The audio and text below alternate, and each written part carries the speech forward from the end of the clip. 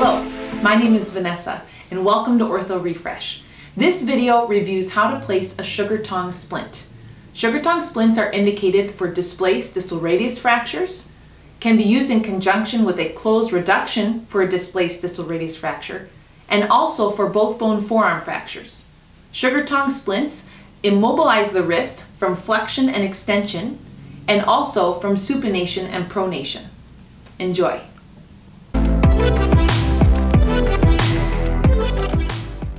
A ready-made splint, scissors, 2-inch padding, tape, and 3-inch elastic bandage. Tear off some pieces of tape so they are within reach at the end of the splint. Then open the elastic bandage. Some packages have a red dotted line in the middle. Twist to open the plastic. It's much easier to take off. I recommend taking those sharp clips and throwing them in the garbage. They tend to hurt people.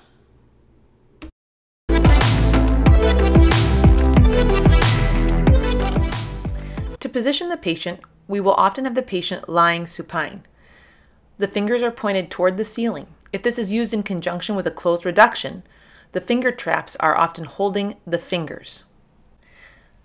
Begin with the padding around the wrist, with the padding coming directly off the roll. Then angle up to the first web space and tearing from the bottom. Make your edge at the distal palmar crease so that the MCP joints are visible and the fingers will be free.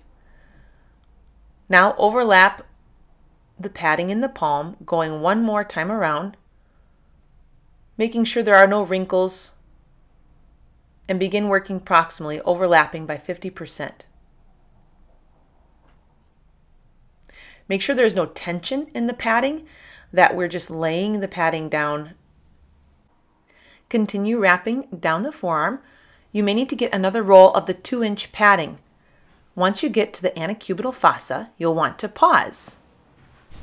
At this point, I like to use one hand to stay in the antecubital fossa, and the other hand will go back and forth from one epicondyle to the other in accordion-like fashion. This creates really good padding about the medial and lateral epicondyles and the olecranon.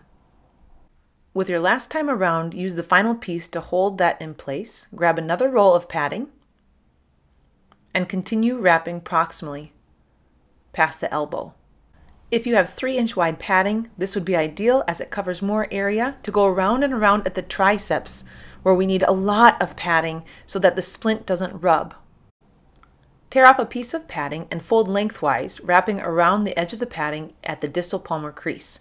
This creates a cuff where the splint may rub in the palm.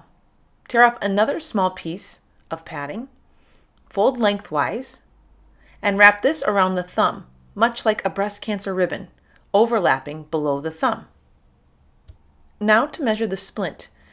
We will measure from the palm, just inside the padding, at the distal palmar crease, around the elbow to the dorsal hand. We want to make sure the splint supports past the wrist, both volarly and dorsally. Very important to pull the edges of the padding over the fiberglass at both ends before you get it wet. Get the splint wet. Use room temperature to cold water, which will help it set up fast. Wring out as much water as possible.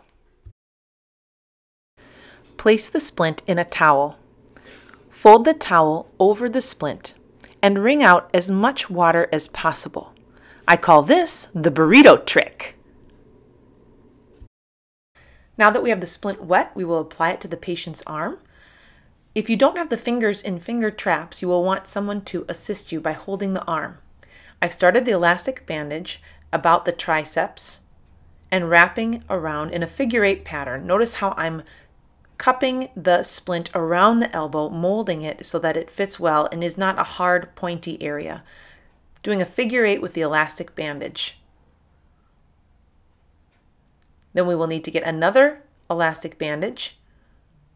Sometimes I start with a 3-inch bandage around the arm and elbow, and then move to a 2-inch bandage for the forearm, using a piece of tape to secure.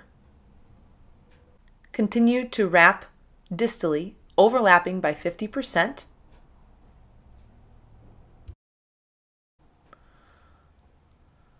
we're moving this patient around quite a bit, but somebody with a fracture would not tolerate that, so you would want to use a lot of caution. Making sure that splint stays right where we want it, working up, overlapping by 50%, and having about 50% tension in the elastic bandage.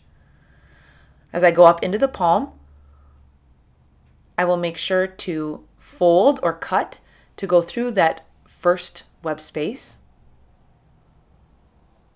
and then finish wrapping around the palm. So there we've used 2 elastic bandages for this Sugartong Splint. So I have added tape around the palm and thumb to keep all the edges of the elastic bandage in place. There are a couple things to remember with this splint. First, it's not the prettiest looking splint. It is supposed to immobilize the forearm from rotation, from flexion and extension at the wrist and elbow. And second, he can move the fingers. This splint does not include the fingers, which is important to keep the fingers from getting stiff. While the splint is setting up, this is a good time to remind the patient of 2 tips and 3 rules. The first tip is put a cold pack in the armpit. This can really help with pain. The second tip is to keep the hand elevated, usually on a couple pillows. Here are the 3 rules important for every splint that you apply, spelling them out for the patient and asking them to recite them back to you. All right, thanks for watching. I hope that video was helpful for you. If you are interested in seeing more, please hit subscribe. OrthoRefresh wants to be a tool in your tool belt as you care for patients. If you have any questions, please leave those below. We will get back to you as soon as we can. If you like this video, please hit the thumbs up. OrthoRefresh is on Instagram and Facebook. Please check us out there. We want to have an interactive conversation. We want to know, what do you need to hear about? What do you want to be refreshed on? OrthoRefresh aims to provide continuing orthopedic education at your fingertips. Thanks for watching.